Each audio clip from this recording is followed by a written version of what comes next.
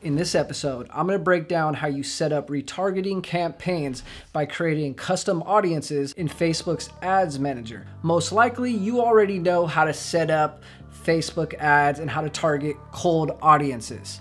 Cold audiences are people that have not heard of you, your brand, or most importantly, your music. You set that up by targeting people by their interests, their age, male or female, etc. Now, to set up retargeting campaigns, you're gonna have to create a Facebook pixel and hook it up to a landing page so you could actually track the actions that users are taking once you send that traffic. This is all a lot easier and you won't have to design your own landing page because of platforms such as Toned In and Hyped Link. So if you're not familiar with those platforms, I suggest you take a look, and anytime you promote traffic, you send them to a landing page that from there they could click on a link. These are called smart links. On Toned In, they're called fan links. And then you could send them to wherever you're streaming your music, whether that be Spotify or any other platform. You do not want to send traffic directly to Spotify or these other streaming platforms because you won't be able to track their actions, and then you wouldn't be able to set up retargeting campaigns, which I'm going to break down for you. Now, all of this is actually pretty easy to set up, but before I get started, if you guys are new here or if you just haven't yet, please hit that subscribe button. I haven't uploaded any content recently, but I just moved into a new office, so I'm gonna be uploading new videos weekly, updating you on the latest tips and tricks on how you can market your music online in today's digital landscape.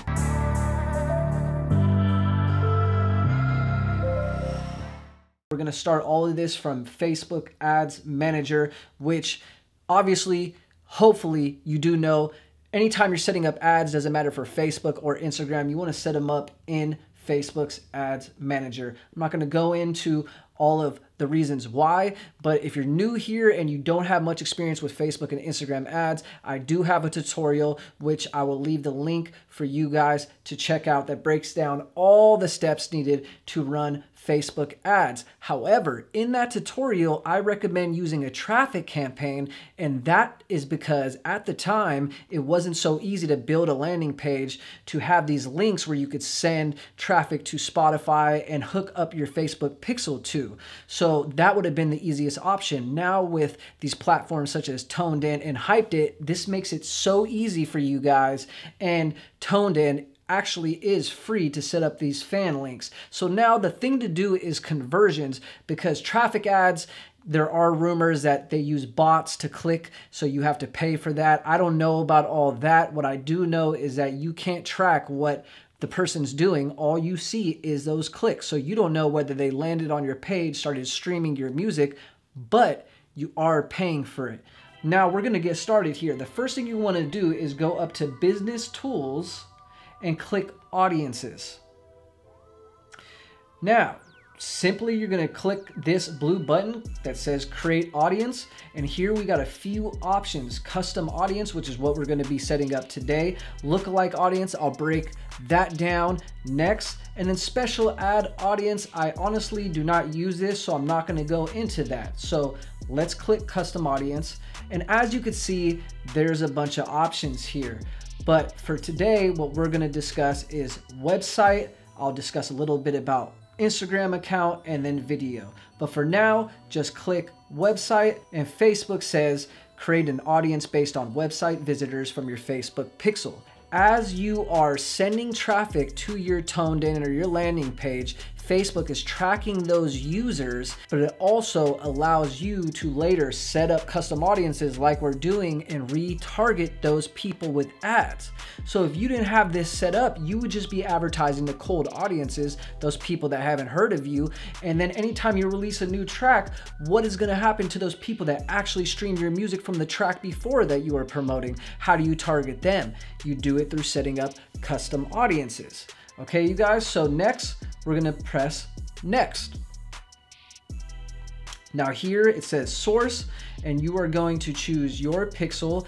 I always keep any here where it says include people who meet any of the following criteria. Now here, you guys, under events, we've got a few options. One of them is all website visitors, which we're going to use today. The next one is people who have visited a specific web page, which you're not going to have to worry about when you're using a platform like Toned In, that's just a single page. And then the last one is visitors by time spent, which means how long the person actually stayed on the landing page. And sometimes that can be useful, but for now we're going to stick to all website visitors. Lastly, you're going to put audience name. I always suggest that you put some kind of name. That way, once you're creating a bunch of audiences down the line, you could easily spot which one's which. I'm just going to put Jay's audience, and we're going to create audience.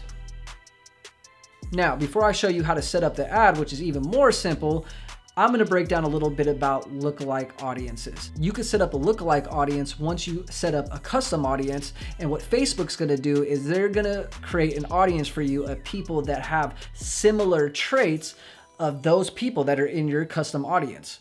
It's really that simple. Now, when you're using a lookalike audience, you're still advertising to cold audiences, people that haven't heard of you before, most likely, but there's more of a chance that they're going to actually stream your music, hopefully because they have similar traits as the people that are actually clicking your links and landing on your page and converting like you want to.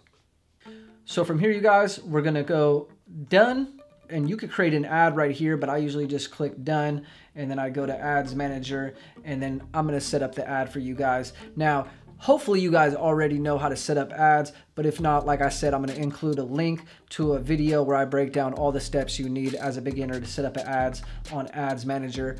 But you're simply going to create ads, and I'm going to rush through this a little bit, but you pick conversions. Now, I'm not going to break down all this. I'm just going to get to the part that's going to be different when you're using this custom audience, and it's super simple.